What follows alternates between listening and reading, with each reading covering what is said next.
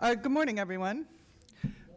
My name is Una Cadigan. I'm a faculty member in the history department at UD. I'm very pleased to be here this morning. I'm very interested in this project. One of my main focuses as a teacher and scholar is interdisciplinary work, and I'm always delighted when interdisciplinary work takes place on such a crucial topic that can't be anything other than interdisciplinary. And we have the most interdisciplinary of panels now this morning in the work of Dr. Bob Brecka and Dr. Douglas Christie. I'll introduce Dr. Christie first, who's joining us via video link. He'll give his presentation, then I'll introduce Dr. Brecka, and then we'll have, I think, ample time for discussion after that. It will be necessary for anyone who wants to ask a question to come to a mic. If we can rig it, we'll have one of these mics in the audience. If not, we might have to ask you to come up here for sharing purposes, but I'm sure you can manage that. So, Dr. Douglas Christie is Professor of Theological Studies at Loyola Marymount University. He earned his doctoral degree in Christian spirituality at the Graduate Theological Union at Berkeley, and he's the author of The Word in the Desert, Scripture and the Quest for Early Christian Monasticism, published by Oxford, and The Blue Sapphire of the Mind, Note for a Contemplative Ecology, also published by Oxford. He serves as an editor for the journal Spiritus and is the co-director of the Casa de la Mateada program in Cordoba, Argentina. And I ask you to join me in welcoming him this morning on the topic of becoming painfully aware, spirituality and solidarity in Laudato Si. Good morning, Dr. Christie.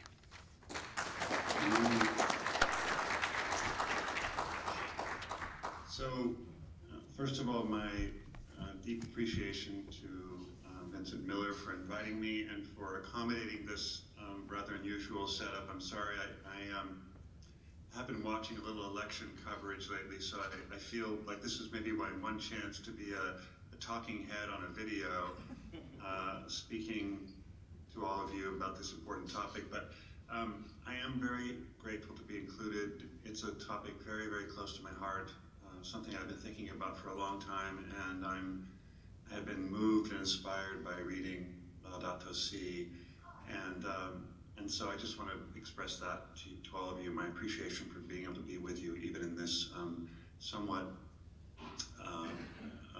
unusual manner. I just want to say something very brief, and then I'm going to move into this PowerPoint that I prepared. Vincent asked me to comment on the spirituality of Laudato Si, and I was very grateful for the invitation because it gave me the chance to walk through the document very, very carefully and look at it closely, and it won't come as a surprise to any of you there to realize how deeply spirituality informs almost every page of this document. What we even mean by spirituality, of course, is one of the questions that we need to consider today, and one of the questions the document is considering. There has been, in the Catholic tradition, certainly tendencies to think of spirituality as quite individual, quite focused on the interior life, is what we often called it, quite removed from the world, all things which wouldn't make spirituality a very promising partner for thinking about how to respond to climate change. Similarly, we all know that there have been long and difficult and contentious debates between a worldview that we broadly call scientific and one which takes seriously the presence of the divine in our world, in our lives, and that also would seem to be not very promising as a starting point for thinking about how to take climate change seriously as a spiritual question. So much has changed, however, in the last 25 to 30 years, and I would simply point to one kind of change that I think has been hugely significant, and that is the way that those who write about and think about the natural world, I'm thinking about Thoreau's many descendants, nature writers, natural history writers, ecologists, biologists who I've had contact with over the years, you're beginning to see something quite remarkable, I think. The natural curiosity and interest in the particulars of the living world are also leading to a kind of an openness to what sometimes has to be simply named as mystery, because the question of God is too complicated, but it's there. There's an openness. There's a sense of possibility of a rapprochement between two worlds, if you will. So anyway, I think it's a very promising moment for us to be thinking about this all together. So without further ado, I'm going to jump into this PowerPoint, if it will allow me.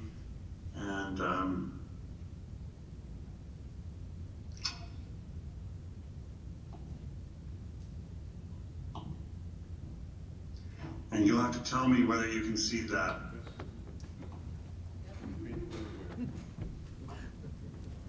Yes, we can see it. Okay. So I'm going to offer maybe 10 minutes worth of comments. I don't think I'll get through all of this, but I'm focusing my comments on the notion of awareness in the document. It ends up being quite critical to almost everything that Pope Francis has to say about the environment and our response to it. And one of the most astonishing things is his invitation to us to completely change the way we see. And there are other voices in this conversation, including the poet who you're seeing here, Rilke, who also invite this new way of seeing. Of course, the great Aldo Leopold, who in the midst of his deeply informed scientific work also raised the questions of what kind of ethical response we might be able to form to the natural world if we're not also involved, opening ourselves in love, making ourselves vulnerable to the world. So Francis is in very good company, I think, in raising this issue.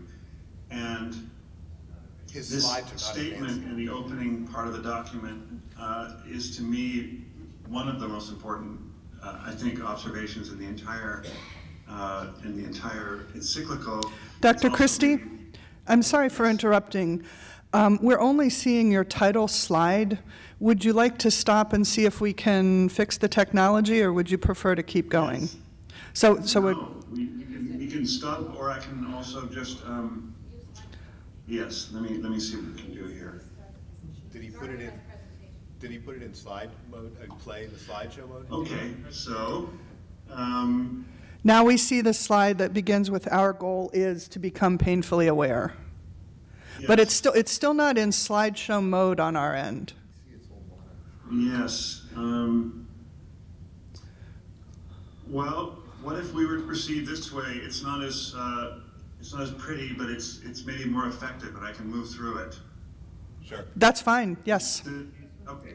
So I'm drawing attention to this statement at the beginning of the encyclical because I think it's one of Pope Francis' most important exhortations to all of us in the human family, and this notion of what it means to become painfully aware, I think, is critical to the entire document and to its moral and spiritual call to us to transform how we see the world, how we live in the world. It invites a complete, wholehearted involvement in this task. I think it's critical to understanding what. So I simply point that out as a way of noting, I think, what I think is important. There is a, can you see that? Yes. Second slide? Yes. Yes, okay.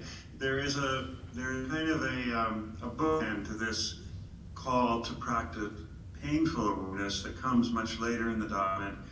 And it is Francis's very beautiful, I think, exhortation to practice also a loving awareness that allows us to understand who we are in the natural world and our deep connection with every other living being. This loving awareness, he of course relates to the idea that we are part of a splendid universal communion. So, painful awareness and loving awareness. This is what I'm essentially putting before you this morning. And what I also want to suggest that this can be understood as a contemplative orientation to the world. The contemplative traditions that I have studied for many, many years now place a great deal of value on the possibility of clarifying or deepening our awareness of who we are in God, who we are in relation to ourselves, and who we are in relation to all of reality. So the notion that awareness can be transformed or deepened or changed, opened out to include more intimate relationship with everything and everyone, that's critical to the Christian contemplative tradition, and I think it's also reflected in Francis's own approach. So I'm also wanting to suggest today that the Encyclical can be usefully read as a further commentary or expression of this ancient Christian contemplative tradition. And let me see if I can. So I'm going to make just a couple more comments about what I think would just be kind of obvious from reading the document, but it's worth pointing out since my invitation has been to address the questions of spirituality. And at several points during the document, Francis makes very clear that spirituality is critical to everything that he's trying to do. And this statement that from section 216 is reflective of this. He's pointing to this idea, I think, that we have ideas, we have concepts, we have doctrines, and unless they are informed by something deep within us, our own sense of involvement and commitment to a feeling for the world, it won't be enough to sustain our work. So he's pointing clearly to the importance of spirituality as something that must be included in our work. It's not an add-on. It's not something that we kind of get to later once we've solved all the big public policy or other ethical or economic concerns relating to climate change. It's got to be there at the beginning. It's got to be there at every stage. And it's also, I think, very critical that the document points to and insists upon the communal dimension of our own spiritual practice. In the United States, I think it's worth noting, even if it's quite obvious, we have a long culture of individualism that sometimes expresses itself as in very positive ways and creative ways, but oftentimes leaves us isolated, unable to even imagine what a community would look like. Francis works against that throughout the document to invite us to consider that whatever ecological conversion is going to mean, it's going to have to be communal.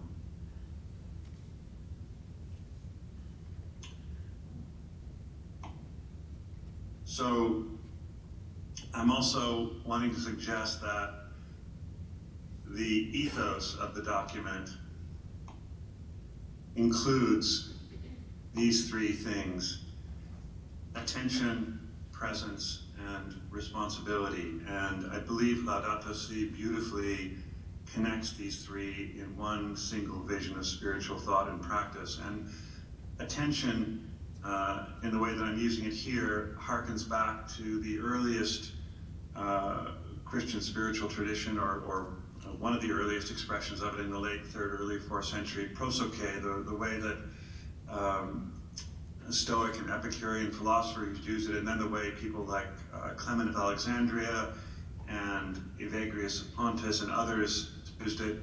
It's this deep, deep, deep attention to the real. And this attention, then the practice of attention begins to make possible a greater sense of presence to that reality. We feel the presence of reality, and we ourselves are present to reality. And at least in the way that the document understands it, and I think at its best, the Christian spiritual tradition always includes a sense of responsibility for others, other human beings, other living beings arising out of this deep sense of presence. So I'm suggesting that Laudato Si presents us with a holistic vision of awareness and solidarity. Solidarity is a word that we have in our vocabulary that helps us express the deepest kind of responsibility that we're aiming for. And I think the document over and over again insists that whatever new awareness we're coming to, it has to be bound to a deepening sense of solidarity, especially with those who are being affected most severely by climate change, the poor and the marginalized. So I'm trying to keep track of the time here. I'm close to the end of my time. He's fine. No, he's... You're fine. Yeah. Oh. Laudato Si is not an encyclical for the faint of heart. The critique of our current situation is quite severe in some respects and quite strong. And this statement, I think, captures at least some part of what Pope Francis is wanting to call to our attention.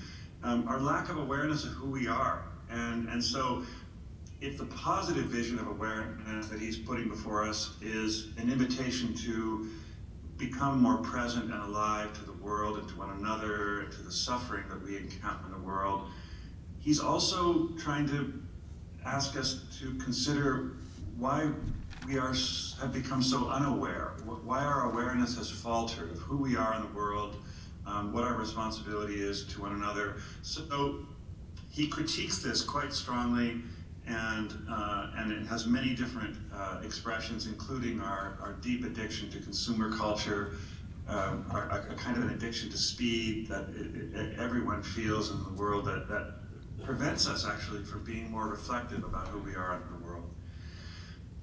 On the other hand, he makes very clear that we also already possess the awareness that we need. And this is quite, I think, one of the beautiful things about the document. Francis has no hesitation in pointing out our kind of enslavement to certain ideologies and certain habits of thought and practices. But he also, and I think this is very much in keeping with the best of our Christian spiritual tradition, he points out that we already have all that we need to make our way forward. We already possess the awareness in our faith, in in our embrace of the Paschal mystery, in our capacity to enter into the light of Easter. Everything we need is already with us, in us, personally as well as in the community as a whole. So we lack awareness, but we also, it's already there before us. So a couple more comments about the critiques that he makes. The word superficial ecology is brought to bear, which I think is very interesting and very helpful.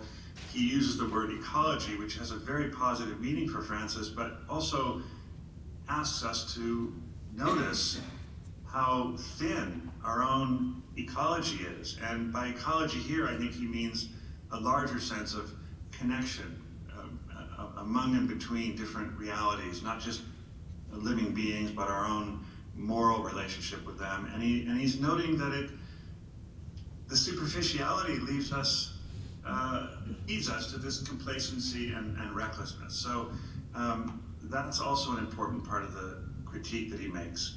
And of course, he does propose an alternative vision that's much more robust and much deeper and more beautiful and ultimately more sustainable. And another thing, I know this is going to be taken up later in the conference, but if we want to speak about an integral ecology, it's not only our relationship with every other living being, it's our deep relationship with the poor and the dispossessed. And one of the great achievements of the Encyclical, from my perspective, is Francis's unwillingness to let these become disconnected from one another. Our attention to the natural world and our attention to the poor and the suffering human beings in our midst. So he is very strong on this. And in various places in the Encyclical, he insists on this, and I believe, again, this can be seen not just as an ethical call, but as a deep spiritual reality that he's calling us into. This is kind of, you might say, anti-contemplative practice. And I find it very interesting, his language here. He says, we're trying not to see. We've invested ourselves deeply in trying not to see certain things. And so if contemplative practice, in its deepest sense, is about opening our eyes and learning to see, which has a profound moral meaning, then we've got to pay attention to what we're unwilling or unable to see. And he calls us out on that. And of course, again, he loops back to this sense of the change that we need will have to be borne out by what we've always known as metanoia, which is a deep change in our mind and our way of thinking and seeing reality.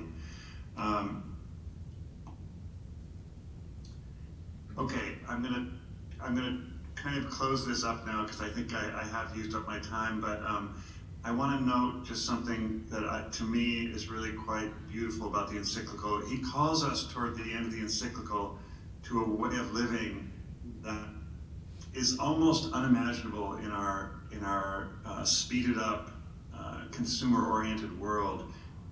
There's a larger movement afoot in our world right now: slow living, slow food, slowing down almost everything as a way of reclaiming our humanity and our way of living in the world. Francis believes that this is critical, and he also believes, I think he shows this, that this sense of slowing down and opening up our consciousness to reality is going to be what will enable us to be serenely present, he says, to each reality.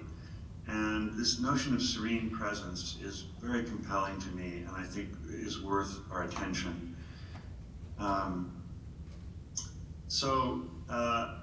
Anyway, I think I'll move to the end here. Toward the end, he's just simply saying this life of greater simplicity, greater slowness, greater attention, it's not a lesser life. It is not a lesser life. We would say it's gospel living. It's life to the full. And finally, there's this kind of wonderful note toward the end of the document of appreciation and enjoyment. What are we called to? We're called to rekindle, reawaken in ourselves our capacity to appreciate and enjoy existence. Not a small thing, not a small thing. So we're called in the end to practice an awareness that is also a way of practicing solidarity and to standing with every other living being, all of our fellow human beings, deeply connected to one another and committed to a common reality.